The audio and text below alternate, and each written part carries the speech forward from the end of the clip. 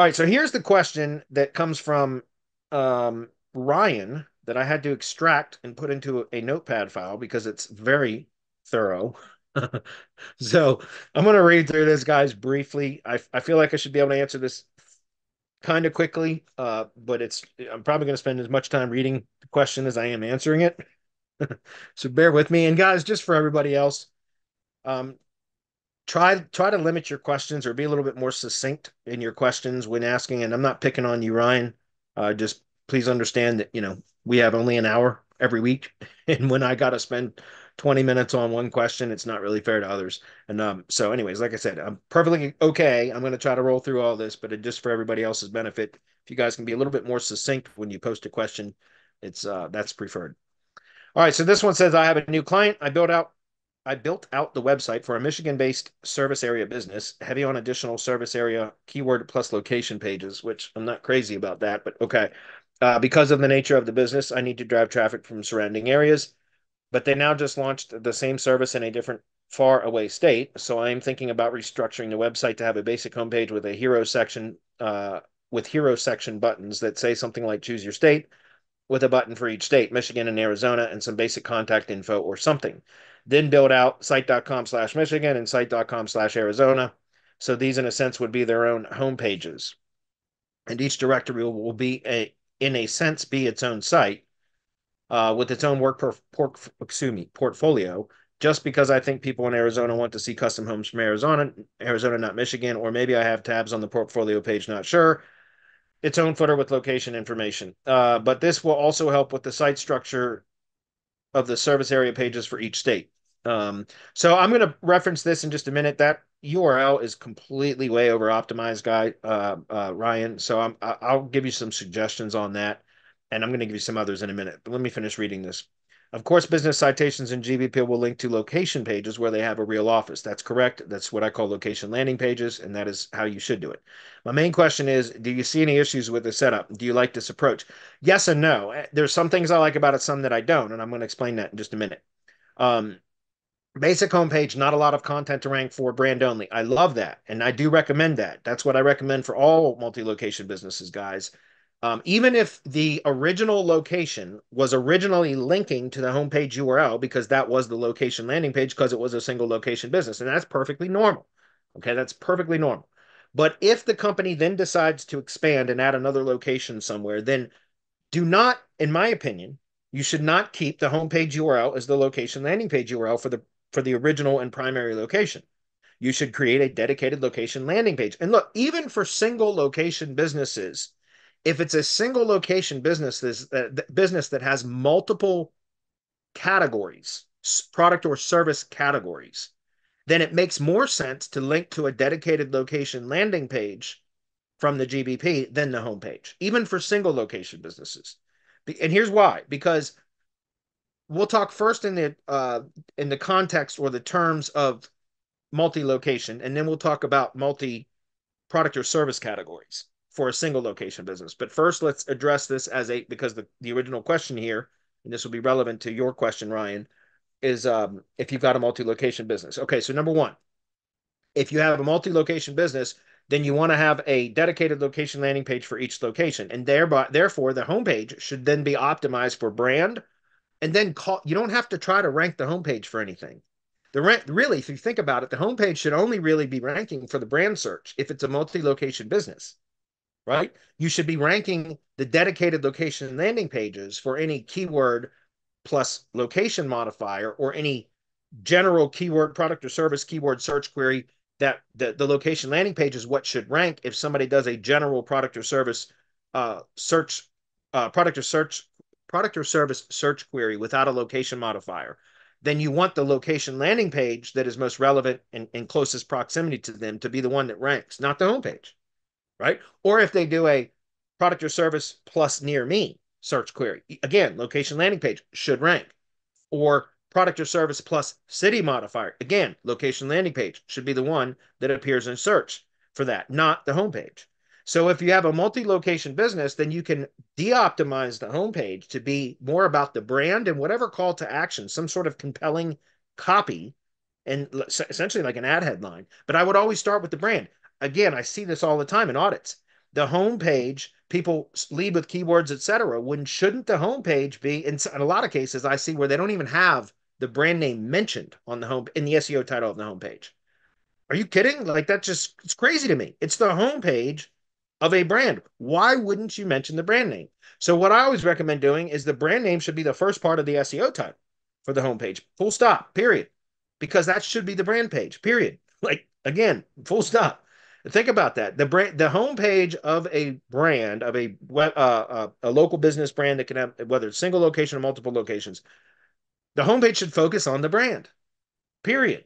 So again, with the multi-location business, I recommend, and since you're not trying to, you shouldn't really be trying to rank the homepage for anything other than a brand search, then why not just optimize for brand and then you can put some sort of compelling ad copy, so a call to action in the SEO title. And then what I like to do for multi-location businesses is if all of the locations, which typically multi-location local businesses are all going to have locations that are in uh, one specific region or maybe in one state, etc. And so what I like to do is then optimize the homepage for the appropriate location modifier, the broadest location modifier that is also the most specific. Hopefully that makes sense. So what I mean by that is if all of the locations are in the same region, which most of the time for multi-location local businesses, they are in the same region, then you can reference that region. Go to Wikipedia and search the city name of wherever GBP is, and then you can search. You can usually on the Wikipedia city page, it's going to tell you which county that city is in, or you can even do a Google search for what county is city in, and then it will pull up, and you can pull up the county. You can also, and then a lot of times when you look at the county Wikipedia pages, it'll tell you if the county is part of a larger region. So, for example, in Virginia, there's Northern Virginia, there's several regions, but in Northern Virginia, that covers pretty much all of the counties in Northern Virginia by Washington, D.C. and Maryland, et cetera. There's also the metropolitan uh, uh, Washington metropolitan area, which is also known as the DMV, et cetera. So again, there's different regions. And they can get bigger and broader. And all I'm saying is you want to kind of optimize for the broadest regional term that is most specific. Now, in this case, you're talking about Michigan and Arizona. So in that case, you could on the homepage potentially reference both of those states because they're not really in one dedicated region, if that makes sense.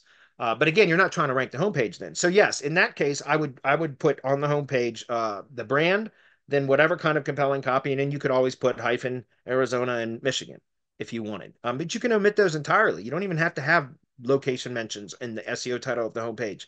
I just like to do it typically if we can position the website in Google's mind to be um, relevant to a particular region, and then you silo by through site architecture, right?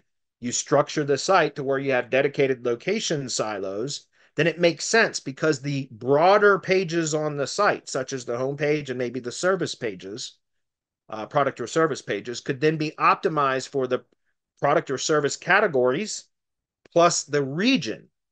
And then the dedicated location pages or location silos would then be optimized for the top level topic or category term plus location modifier, which all are relevant and fall within that particular region.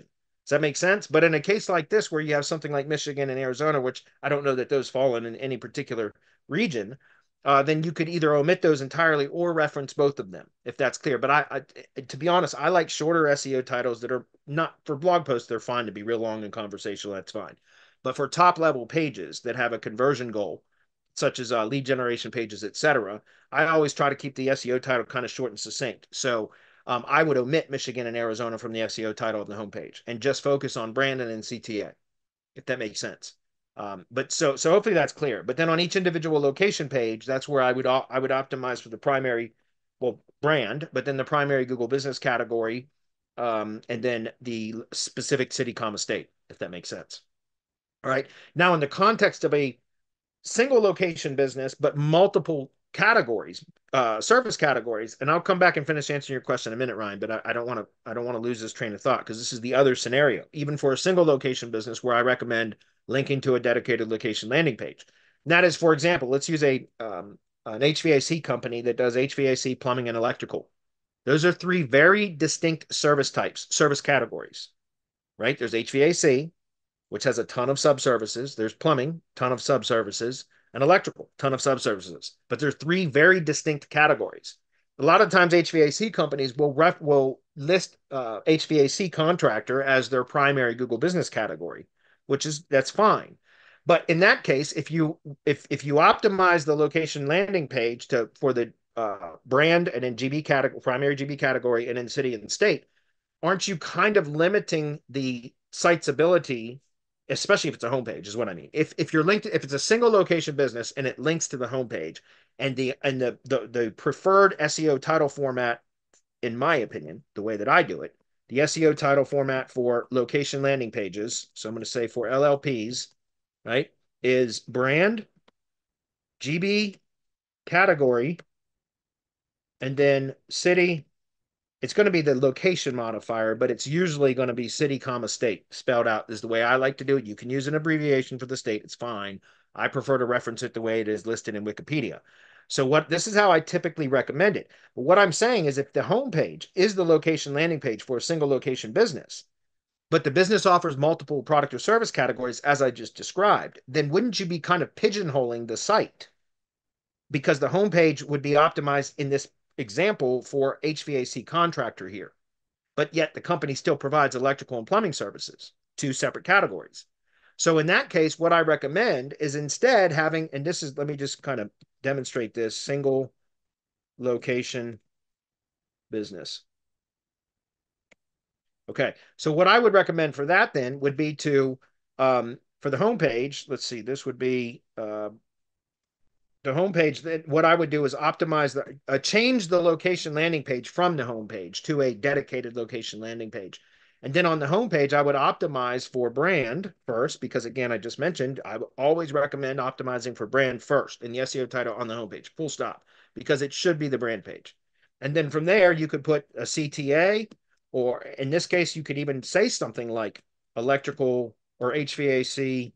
Sorry, let me back up. HVAC, plumbing, God damn it, if I could type, and electrical. God damn it. I can't type and talk at the same time. And then you could put, the region. So let's just say Northern Virginia, right? If this was a Northern Virginia contractor, I just mentioned that region. That's why I brought that up, guys. So anyways, hopefully you guys understand that. And then what I would do is I would create, and see, again, I can't spell. I would create a separate dedicated location landing page that would be linked to from the GBP. That would then reference the specific city that the GBP is physically located in, and then also the primary Google business category. And so if the primary Google business category is HVAC contractor, which, like I said, most of the time contractors that do all three of those services will list HVAC because that is kind of the broader category. That's just usually what I see. But in any case, then I would do this brand slash, oops, God damn it, did it again. HVAC contractor. And then I would do the specific city. So let's just say Fairfax, Virginia, for example, which is located in Northern Virginia. Hopefully that's clear. Does that make sense?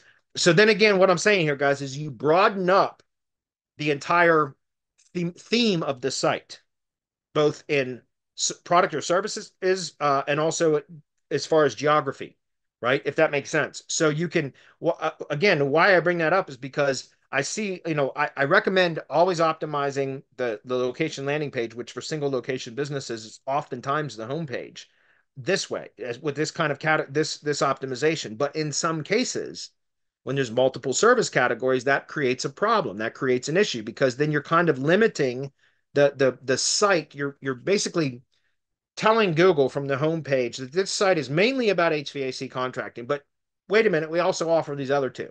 So that's why I said, in that case, I like to kind of de-optimize and broaden up the topical categories, so the product or service categories, and also the geography, the region, essentially, the geography area, etc., of the site or the brand by broadening up at the homepage and then having the dedicated categories, service categories, etc., and then having a dedicated location landing page where I would reinforce the primary Google business category. But the rest of the site would still be optimized to prove to Google that it provides those other categories and services, etc. Hopefully that's clear. All right. So that was a good question from Ryan. Let me go back and try to finish this. Maybe the location pages will be buried because I need state subdirectory pages and county subdirectory pages and city subdirectory pages. I think I will make each of these a strong landing page. So to get back to this question, I'm going to specifically the silo structure of this type of a build can become incredibly complex, and it's called a complex silo. A simple silo would be top level categories and in supporting posts. You're talking about top level categories, then subcategories, then supporting posts, and possibly even one layer further, one layer level deeper. And that becomes incredibly difficult to manage. It becomes overly complicated, in my opinion. Yes, you can do it that way. But what I would recommend is that you instead create subdomains that, depending on how broad this company or this project wants to go in Arizona and or Michigan, you could create either state-specific subdomains if they plan on being, expanding and having a lot of broad territory coverage in each state, or you could optimize for example, a region or a county at the subdomain level for each one of those states, and then have a dedicated site build on that, because now it's a separate build, right? It's still part of the overall brand because it's on a subdomain. Then on the homepage, the root domain, the homepage and root domain of the domain for the brand, then you can reference in the navigation menu, like service areas or locations, and then drop down Michigan, Arizona, and it would link to the subdomain site, and vice versa. On the subdomain sites, you link back up to the primary root domain. So essentially, the root domain becomes a brand site that showcases the brand and the products or services, and then references the specific location sites that are separate builds, because now you can build a simple silo structure or a less complex silo structure that is state specific or region specific or county specific, depending on how broad of a geography they want to cover in each state. Does that make sense? And now you've got dedicated builds for each one of those, that when you build links and authority and relevance to each one of those subdomain sites, it will flow up and strengthen the entire brand, if that makes sense. Yes, there's more of an SEO benefit by building them as subdirectories of the root domain. There's slightly better benefit from that. But I like everything being done on subdomains because it completely separates the builds. It makes it easier to plan out. It makes it easier to manage. It makes it easier to add on to. It also makes it easier when it comes to building out branded assets and supporting assets, etc. All of that, because it's much more clearly delineated, if that's clear. And so here's an example of that I want to give you guys, just show you. I have this site that I've been talking about recently, showing you guys some examples of sites that I've built on this kind of a template using the felling.pro domain. And you can see that here's an example of what I'm talking about. Now, these are county-specific subdomains, but I'm going to show you what the root domain looks like as well, because I told you guys I do a ton of experiment. If that's not what I wanted to click. I do a ton of experimenting and testing different site structures and different configurations of SEO titles, URLs, SEO titles, H1s and H2s, etc., to try to see what kind of effect it has by rearranging things and all that. I've been doing that for 2 years now, testing a bunch of stuff. So felling.pro is like one of my favorite domains ever, because felling is the entity for tree removal. And so felling.pro is really just a very short, succinct domain. And you can see that this is a WordPress build on the root domain. And I've got some internal stuff built here. Actually, that's actually a high-level subdomain site. So that's not a good example. This one right here, Pennsylvania, this is actually built as part of this root domain. But if you can see, as I was showing you, I've got, for example, this, if I show you Kentucky, for example, we scroll down here and we click on this. This actually goes, look at the current domain, or this page. This is an inner page of the root domain. But if we click on any one of these locations, you'll see that it goes to a subdomain, because this is actually a subdomain site, and this one's actually built on high level, not WordPress. But you can see it, this one's Louisville.felling.pro. Now what I'm doing is I'm really trying, I actually prefer to do, now let's go back to home. Oh, sorry, let me go back to Felling Pro. So I can make an example here. So you can see in the Pennsylvania pages, though, Pennsylvania, again, the state page was an inner page of the root domain. But then this one I actually have built down. Apparently the map got something screwed up there. But if I click into like Westchester, for example, you'll see now this is an inner page. Again, I was testing with this, And this is performing quite well. I'll show it to you in Zootrix here. If we go look at the Felling Pro, I've got the Pennsylvania pages. Keywords is what I'm tracking here. And again, I've not really done any link building to this or anything, guys. This has just been sitting for about a year and a half without me doing anything. And you can see that it's ranking fairly well for a lot of like the location pages, supporting location pages, etc., that I built as part of this page here. If that makes sense. But then let's go take a look at the other two that I've more recently published, which again are now subdomains of the felling.pro site. And you'll see how I've optimized these on a county level. So like, for example, Buchanan.Felling which is Buchanan County, Virginia. And so all of these service areas here, these service location pages essentially are within this particular county. So the homepage is optimized for brand, and then the primary category in this case is tree service, and in Buchanan County. Now, this could be optimized and set up for a county, it could be a region or an entire state, is what I'm saying. But then you have in the service areas now, these 5 locations or locations are within Buchanan County, Virginia. So you can see how it's a very logical site structure. And so again, going back to what I was showing, if we go back to the Felling Pro site, which is the root domain, this can be just basically a brand page that talks about the services, and then the location navigation menu item can go to each individual subdomain site, if that makes sense. And I prefer to do it that way. So you can see, like I said, what I'm doing for builds right now, which are performing incredibly well, as I'm sticking with county base. Again, this could be done on a regional level too, but I'm sticking within a county so that the homepage of the subdomain site is optimized for a particular county, and then all of the location pages fall within that county. As I mentioned before, if we had additional areas that we wanted to promote, we might broaden this up to a regional level instead. But it could potentially go to a state level too. But I typically don't recommend that because Google, as you guys should know, Google's gone hyper local. So why not hyper localize their sites as well? And that's why I like the subdomain method. And they all perform really, really well. So again, guys, just to show you, um, this is the Buchanan Felling Pro site we were looking at. Looks like one keyword dropped, which is interesting. It just and it's just normal. But that one keyword that dropped pulled that average down. It was this one keyword here that dropped, tree care Oakwood, VA. But take a look at this, guys. We've got 92 out of 96 keywords in the top 5, and really that's 48 keywords because it's just. But I mean, look at that, and go check the backlinks on Buchanan Felling Pro, guys. You'll see there's basically no backlinks built to it, and yet it's kicking ass. Very low competition area. I get it, but it's the point of this structure that I'm trying to show you, a kind of performance that when you build this way can perform incredibly well.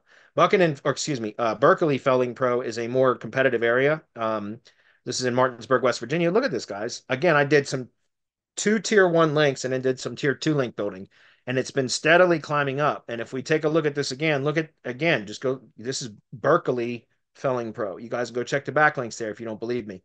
Look at how well this is performing. This site's maybe 2 months old, maybe 10 weeks old, and I've intentionally not been building links to it because I want to see how well it will rise up in how well it will perform in search results before I start doing a lot of link building to it. And it's just been steadily improving since I published this site. And again, it's just about the structure, guys. I want to see how far this goes before I start building a lot of links to it. And then once it kind of stalls out and stops improving and improving in positioning, then I will start to build more links to it and see how good we can get it. But again, guys, I'm just pointing this out because I've done a lot of testing over the last 2 years for multi-location businesses, single location businesses, different configurations of the site structure itself, the page structure, SEO title, H1, H2, URLs. I've tested a whole bunch of stuff over the last couple of years, and I've settled on this type of a format as the best performing type of site for a service area business. I've not applied this to a storefront type of business because I don't work with those types of businesses. But for service area businesses, this performs incredibly well. So I would encourage you, Ryan, with your multi-location business project, that you would consider that method instead. Okay. Would I be all better off just having all location links in the footer and all locations NAP? No, I don't recommend that because then that confuses Google. If you were to build it as you were recommending up here with silos on the root domain, then any of the pages that are sub or supporting pages, subordinate pages to Arizona, for example, then you would reference on all of those pages only the location pages. If you wanted to do it site-wide, like in the footer, for example, you would only reference the supporting pages that are within Arizona in the Arizona pages. And likewise, Michigan pages in the Michigan pages, which means you would have to have custom footers or footer sections, elements, whatever you want to call them, that would be applied to their specific, location silos, if that's clear.